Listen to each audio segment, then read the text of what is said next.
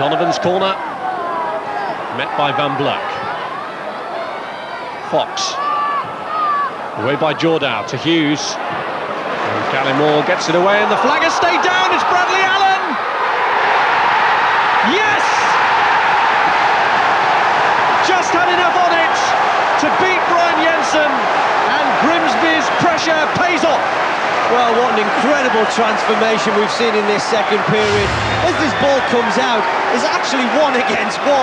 And if Hughes had managed to just nick that past Gallimore, but he didn't, and he just floats the ball over the back of this West Brom rearguard. I was talking in the first half, Rob, about how square, how flat they were, and you can't give this fella any room at any time because he is more than capable in front of goal.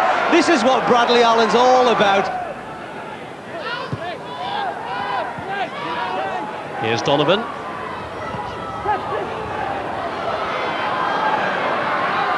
Holding off Schneekers. Nielsen! And with 7 minutes to go, it could be game, set and match as Nielsen scores his second goal for Grimsby. Oh, what a magnificent finish this is. And what a signing Lenny Lawrence has come up with.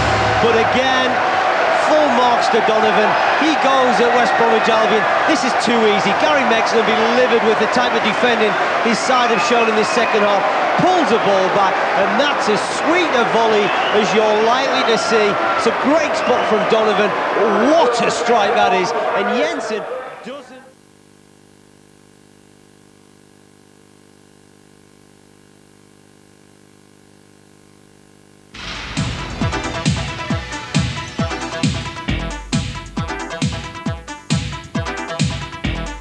I watched Sheffield Wednesday game. John Cockrell, I'd left in charge. I only got the job on the Friday, so I didn't really know the players. We hadn't done any training, so I thought it was